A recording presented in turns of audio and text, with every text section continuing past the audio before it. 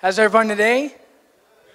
Yeah, good. Well, thanks for being here, and it's an honor to be able to kind of stand before you and speak. What I would love to do today is kind of just share with you experiences that I have had through my career and some very unique things that I've experienced in this time. You know, it's interesting because I think most of us have pretty big families, right?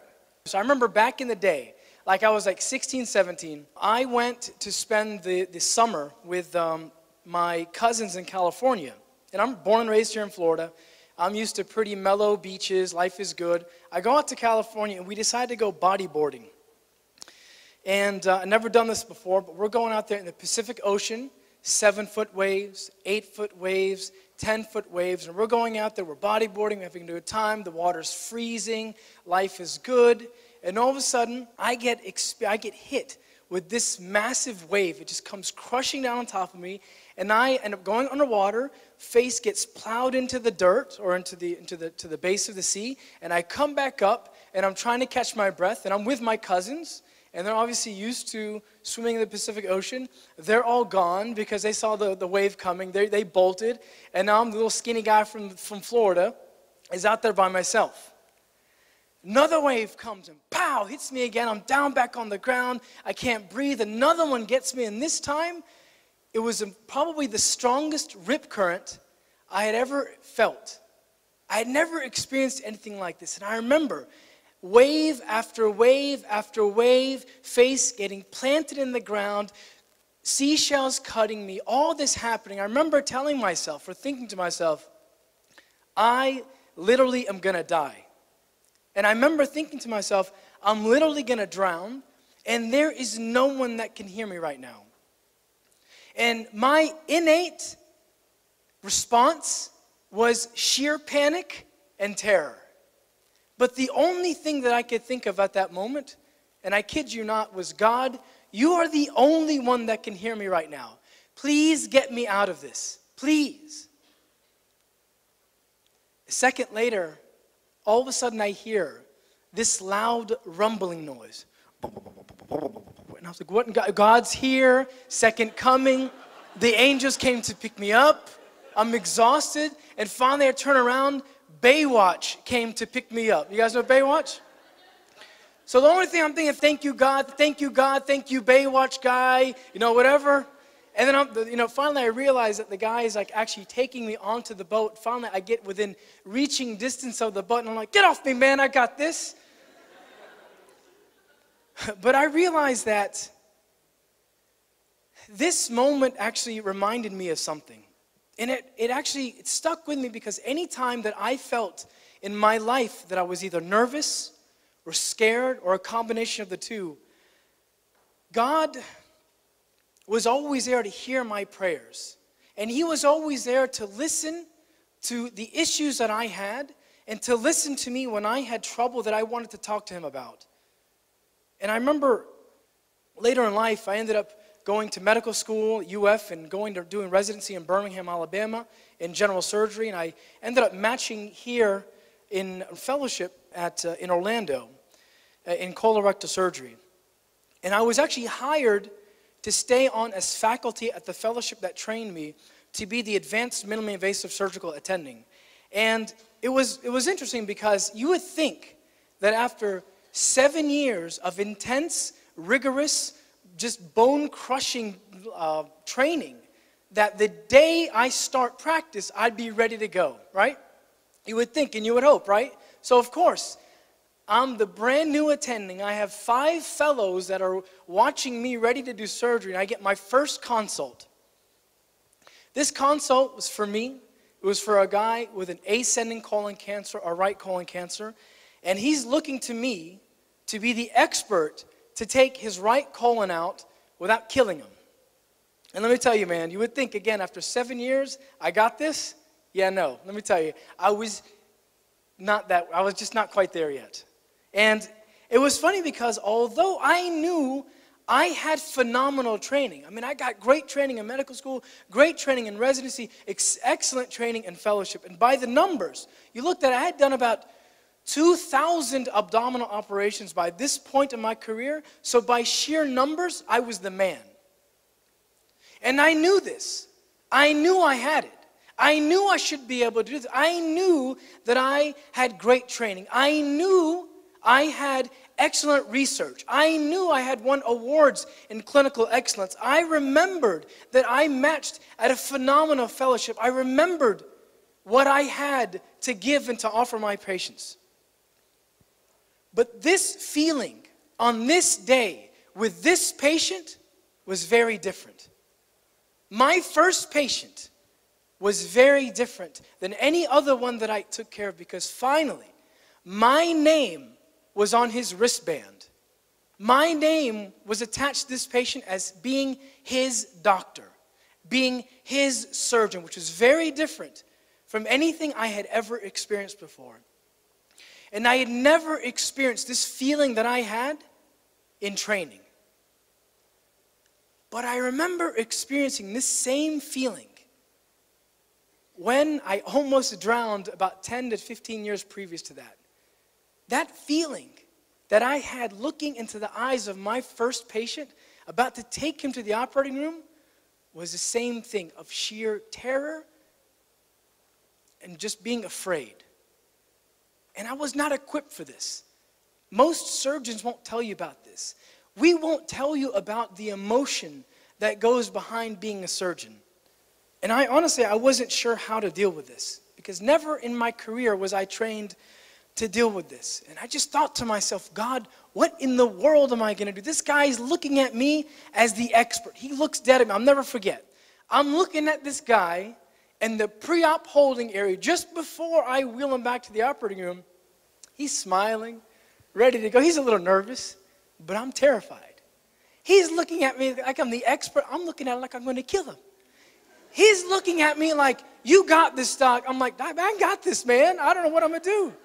So I did the only thing I knew I could do. The thing that I reverted to when I almost died a few years ago. And I offered to pray with the patient.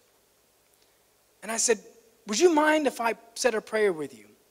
He said, no problems at all. And I remember looking down, I closed my eyes and took his hand. I said, God,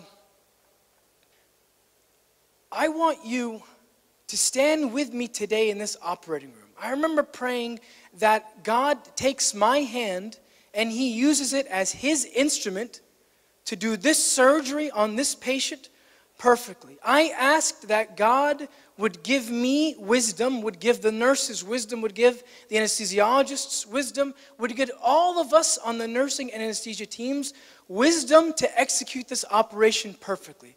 I remember concluding the prayer asking that God grant us all salvation. And I felt like I was so comforted by this prayer.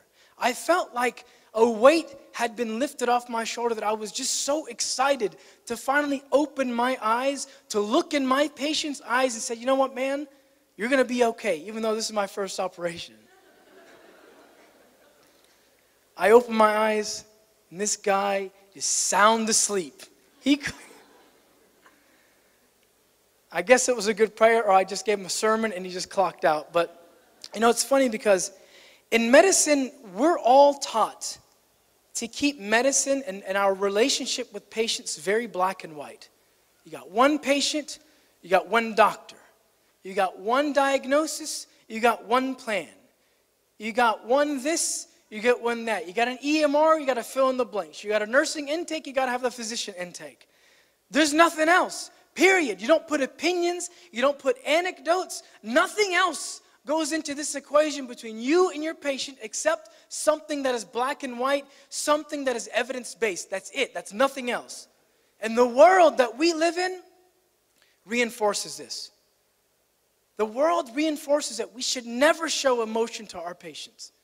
The world and the culture of medicine reinforces that we should in fact build a wall between us and the patient so that we never develop that personal connection with our patients. And that we should never, ever bring up religion with a patient. And this experience with me praying with my first patient has never left me. This experience, when I prayed with my patient, as me, as a Christian, as a deacon in the church, but most importantly, as this patient's surgeon, has never left me. And I feel like it did more for me than it did for my patient when I prayed for him. And I feel that God is reminding me that the theme of this convention is much bigger than the four walls of this room. That the theme of this convention, where we do not conform to what society wants us as medical professionals to do, that isn't the case. That isn't the case for all patients. And I feel like God is reminding us about this with this discussion.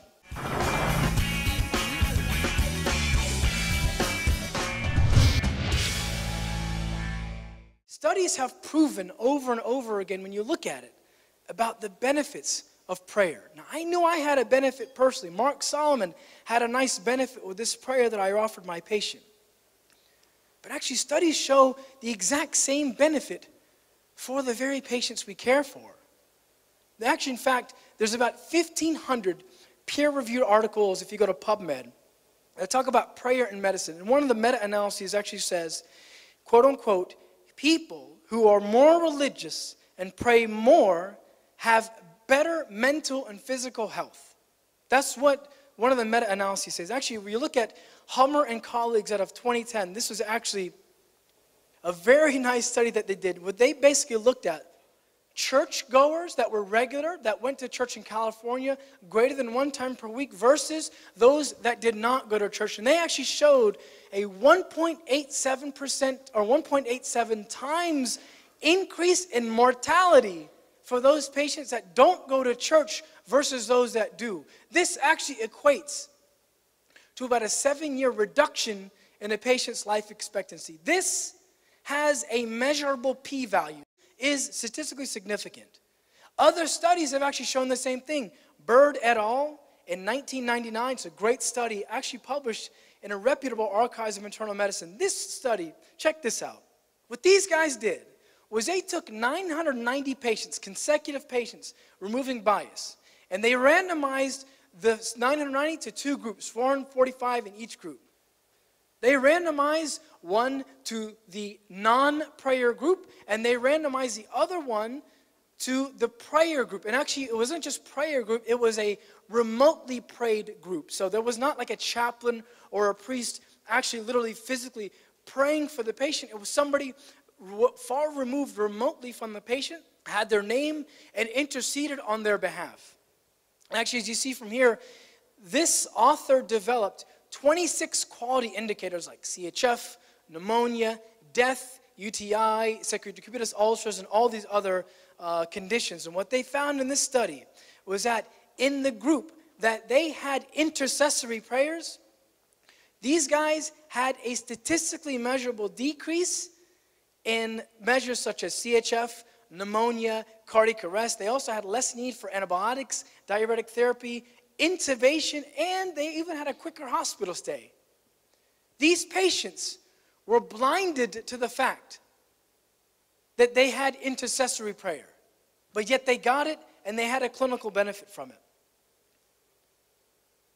Another study, actually in cancer patients, which is what I do a ton of work in, was Carvalho et al. In 2014. It's a recent study. It was a relatively small sample size, but what they did was they actually took patients that were in a chemotherapy infusion center, looked at 20 of them, and said, what was their pre-chemo administration heart rate, pulse, and anxiety level? What was it at the beginning of chemo? Then they prayed for them, and then they measured it right after prayer. And they actually found that in all metrics, anxiety, blood pressure, and respiratory rate, prayer greatly reduced their levels of anxiety, heart rate, and in their respiratory rate. Now, you could argue that all of this is just because it's a nice, happy support group. Atheists could say the exact same thing, but that's just a sample bias. It's investigator bias. It doesn't really count. But the truth is, like I said, in that other study that was published in the critical care unit, these patients were intubated. They had no idea they were getting prayed for. And in fact, one other study, I didn't put it up here because I didn't know how you guys would feel about it, but I'll tell you anyway, looked at Islamic intercessory prayer in healing of diseases. And it actually showed no improvement of,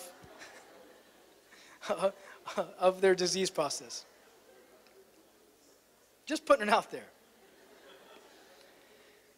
And we see this because in Scripture, St. James tells us, pray for one another that you may be healed. That you may be healed. So it's no surprise that the data is the data. It's no surprise that I feel better when I pray. It's no surprise that now, to this day, when I offer prayer to my patients universally, that when I do it, they feel so tremendously better. Now, I started this for very selfish reasons, but accidentally had multiple clinical benefits. The comfort that envelops this experience of praying with your patient is something that can't even be described. It's only something that can be experienced. And when you think about it, when 2 or 3 gather in my name, I will be amongst them, right? What does that mean? Who is amongst us? Who is with us when we pray for our patients? Christ, the healer of healers, the Holy Spirit, the comforter of comforters. He is with us. He is dwelling between me and my patient. He is the one that's granting me comfort. He is the one granting my patient comfort. He is the one that's giving me the knowledge and the wisdom and the elegance to execute this operation successfully. Not me, but Him. From a practical standpoint, we have a very difficult life to live as healthcare professionals.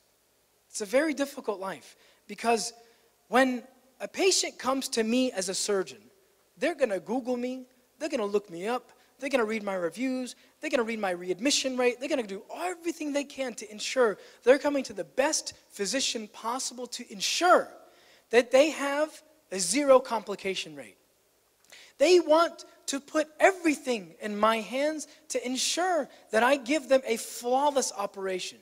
That when they come see you, you dispense them the flawless medication. That you give them flawless therapy, flawless execution of their diabetic medications, or whatever the case may be. Prayer with a patient brings us all to the same level. It humbles the physician. It humbles the practitioner in front of the patient, in the sight of the patient, to remind them that you and I are equal. I am nothing different. I might have a lot more training. I might know what I'm doing when it comes to this procedure, but my God, you and I were created in the image and the likeness of God. We are equals. We are brethren. Prayer brings me down to their level. It removes that so-called God complex that some surgeons might develop or that a physician might develop. It reminds the patients that I'm not here because of my doing. I am here by God's grace because He lets me do what I do. I don't know if you guys remember, there's this movie way back in the day, The Wizard of Oz, right?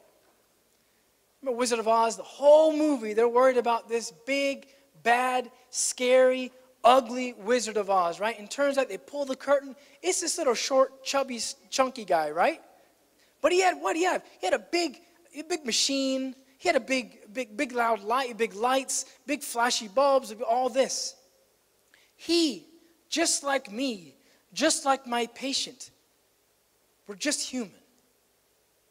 We're not gods. We can't do anything other than the gifts that we've been given.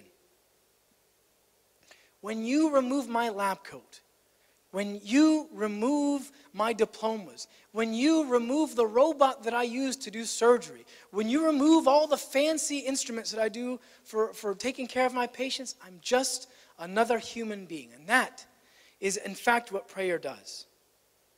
And I think back to my experience when I almost drowned. And I think back to my experience when I first operated on my patient and offered him prayer. And I realized that the thing that gave me comfort was the thing that thus inflamed the Holy Spirit within me and in him.